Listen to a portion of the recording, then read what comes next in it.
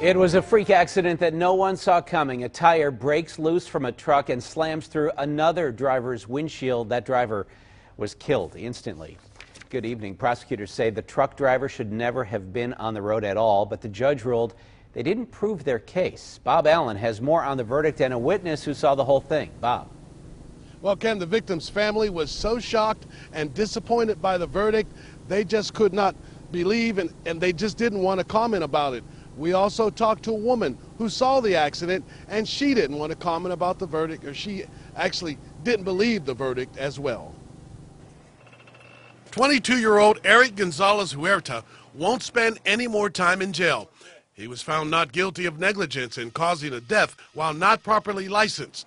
Last November, Huerta was driving a truck and hauling a trailer on Route 28. When a wheel came off the trailer, went over the median and crashed into the windshield of a car, killing 75-year-old Robert Lofink.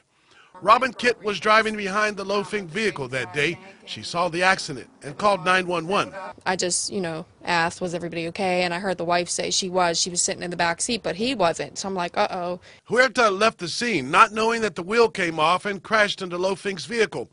He was arrested when he came back to Route 28 to look for the wheel which had landed on the railroad tracks. Judge Beth Lazara ruled that the prosecution failed to prove that Huerta was negligent, saying he was not aware of the condition of the wheel when it came off. I was like, somebody should be held responsible. Somebody died. It's not like something less than that, something very serious. Throughout the non-jury trial, the prosecution maintained that Huerta should not have been driving because the truck and trailer were in poor condition, with bald tires and worn brakes, and he had no insurance. A mechanic had warned Huerta he could go to jail, but the judge said those conditions did not cause the accident, and not every death is a crime or a result of criminal activity. I think that was negligent, but as far as the cause of death, I guess, they see it differently. Huerta was found guilty of 22 lesser charges and fined $1,800.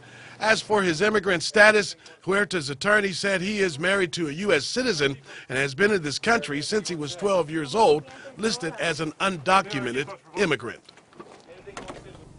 Now, Eric Gonzales-Huerta will be released from the Allegheny County Jail. There are reports that the family filed a wrongful lawsuit against Huerta and the construction company he was working for. The family did not want to comment about the lawsuit as well.